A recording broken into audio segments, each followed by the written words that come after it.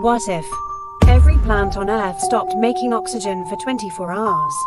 No photosynthesis, no fresh air, just what's left around us. The air feels normal at first, but carbon dioxide starts to rise. Breathing grows heavier, especially in cities and closed spaces. In the oceans, plankton stop, oxygen levels fall, fish slow down, coral fades, the water begins to stagnate.